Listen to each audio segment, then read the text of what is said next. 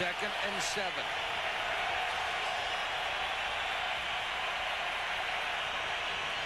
Travis Henry wants to throw. And it's intercepted by Surtain.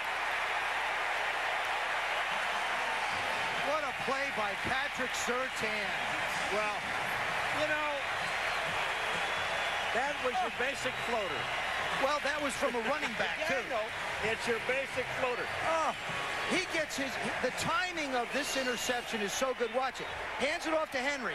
Fakes like it's a run. Tries to get it up in the air to Josh Reed. Doesn't. Look at him get his head around and make a play.